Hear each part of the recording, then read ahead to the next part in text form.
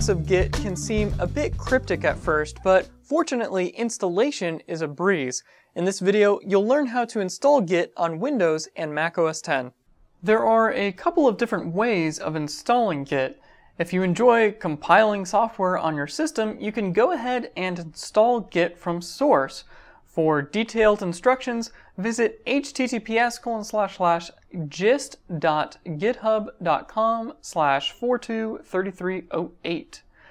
If you've done this sort of thing before, you shouldn't find it too difficult. However, that's a little bit beyond the scope of this video. Instead, we're going to use the nice package installers that the Git project provides us. Regardless of your platform, the first thing you're going to want to do is direct your browser to git-scm.com. We're going to walk through installation for Mac OS X first, and then we'll walk through the installation for Windows. So over here on the right side, we just need to click on the OS X icon there. Now, in order to use the package installer, you need to be running OS X Leopard or later. They do have a universal binary down here at the bottom if you're not running an Intel chip yet. Chances are you are though, so the version you'll want to install is the most recent version up at the top here. So if you just click it, you can click here and the file will start downloading. And once a file has downloaded, you just need to go ahead and go to your downloads folder, and off screen here I'm just going to go ahead and mount the disk image, and we just need to go ahead and double click this package installer here, and then it'll give us a nice software installation wizard, and we can go ahead and just click through the steps here, and it'll ask you to enter your password, and then it will go ahead and install Git, and it should finish pretty quickly, and that's it.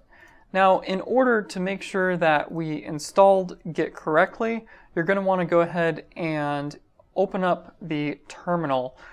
If you've never used terminal before, you can find it in the utilities folder inside your applications directory. Once you're done installing Git, you'll want to check to make sure that it's installed properly, and to do that, we're just going to type git --version.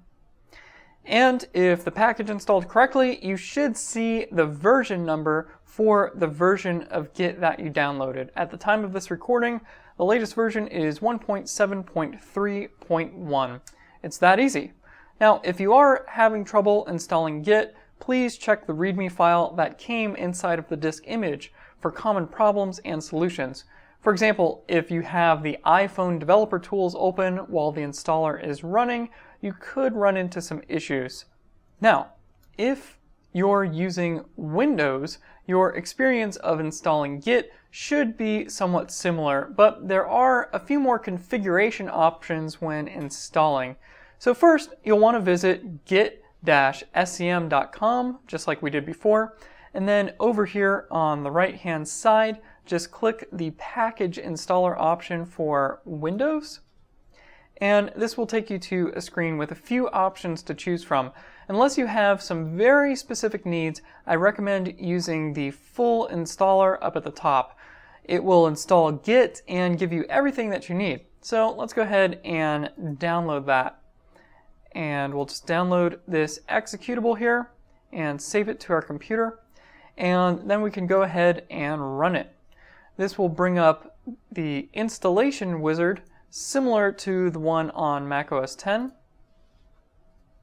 And when we go through this wizard, you'll actually have a few more options. So we'll go ahead and accept a licensing agreement, say we want to install it in program files, and if you want, you can install the context menu entries for Windows Explorer so that when you're in the Git directory, you can bring up the special Git terminal just by right-clicking and bringing up a context menu. If you've ever used Tortoise SVN or something similar, this works just like that. Some people find this easier to use, but I'm going to go ahead and just stick with the defaults in this particular case. So I'm going to hit Next, and we'll add it to our Start menu. And now you come to another choice. Because we're on Windows, we don't really have a proper command prompt like other Unix-based operating systems. So we'll need to use something called git bash. You can run git from the Windows command prompt using Cygwin, and this will add git to your path. Finally, you can run git and other Unix tools from the vanilla command prompt. However, I don't recommend using these last two options here unless you really know what you're doing. Having installed Git onto several Windows computers in the past, the default option at the top is the most stable choice, so we'll go ahead and stick with that. Next, there's the question of whether you should have Windows line endings or Unix line endings. Again, you should be fine sticking with the defaults here. However, if you're the one Windows person on your team and you're collaborating with other developers that are using OS X or some other flavor of Unix, you may want to quickly consult with them before making this decision. Again, in most cases, the defaults are fine, so don't stress over it. So we'll go ahead and click Next, and with that, we're now installing Git, and this should finish pretty quickly here. Now, if you stuck with the defaults, there should be a Git folder that's been added to your Start menu. So we'll go ahead and go to All Programs here, and we'll go to Git, and we're going to go ahead and open up Git Bash right here. This is a bash command prompt running inside of Windows, and it's how you'll interact with Git. If we go ahead and type git --version and hit enter, you should see the version number for the version of Git that you installed. And again, at the time of this recording, the latest version is 1.7.3.1. Installing Git used to be a bit tricky, but with the packaged versions we have now, installing Git is actually pretty easy.